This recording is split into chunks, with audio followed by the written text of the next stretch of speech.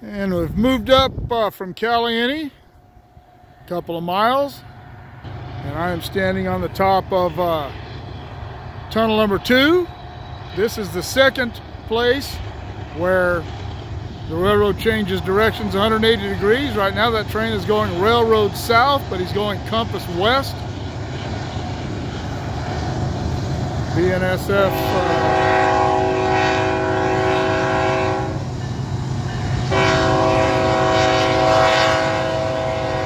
go into tunnel 2 right underneath us.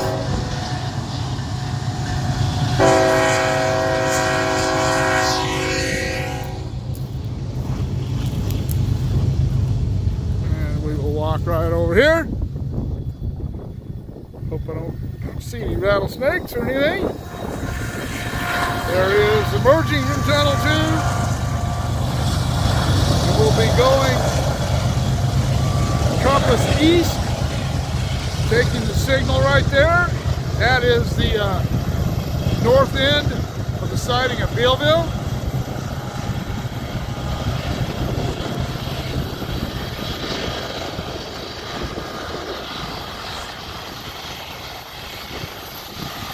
Again, Bear Mountain there in the background.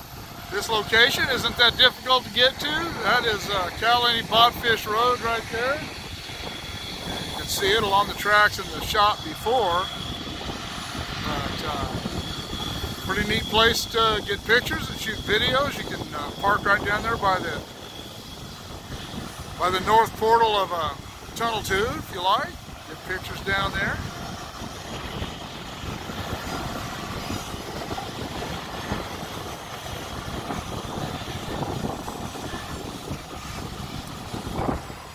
Shot of the train snaking up the hill through Bealville here.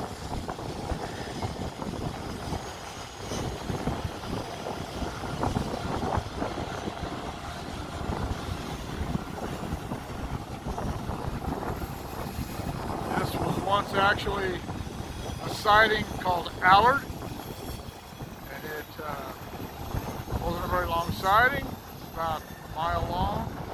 They tied Allard and Bealville together. Bealville is up further up towards Bealville, the Bealville crossing. There was actually a station up there, a telegraph and train order station right next to the Bealville crossing. They tied those two sidings together. I believe they did that in the 40s. Have to look and see for sure. Could be wrong about that. If anybody knows for sure, you can put it in the comments. I don't mind being told that I'm mistaken about something.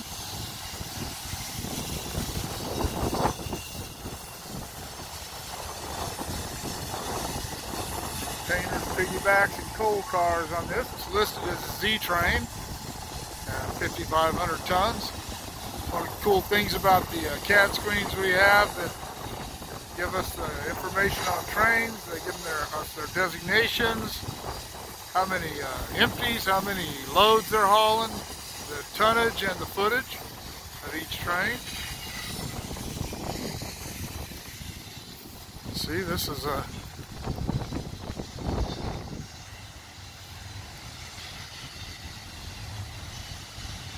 still come to the other side, and there's Caliente Bodfish Road. This is the section between Bena Road, the old Highway 466, which is what Edison Highway turns into, and this turns off just before it crosses under the freeway at 58. This road goes down into Caliente, where we were earlier,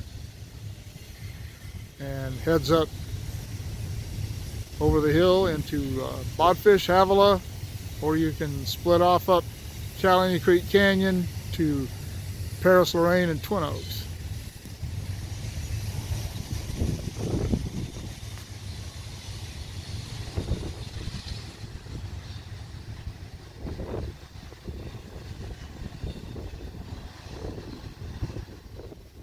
The end of the train, 5,500 tons.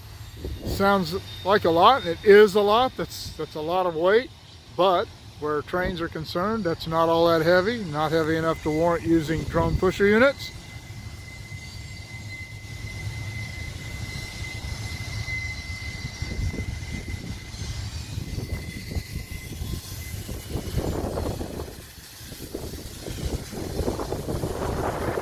not sure what the temperature is. I wasn't paying much attention to the truck there a minute ago, but it seems like it's cooled off considerably in the last half an hour. It was about 85 degrees when we were down at Caliente, and the breeze has kicked up. A little bit of cloud cover, feels pretty good.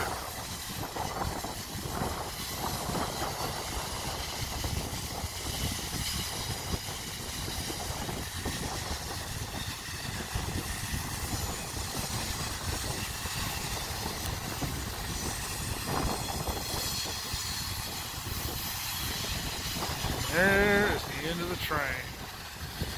All right, well, there is a shot of the second compass direction change of the tracks between Bakersfield and Tehachapi. This, once again, is Tunnel 2 and the north end of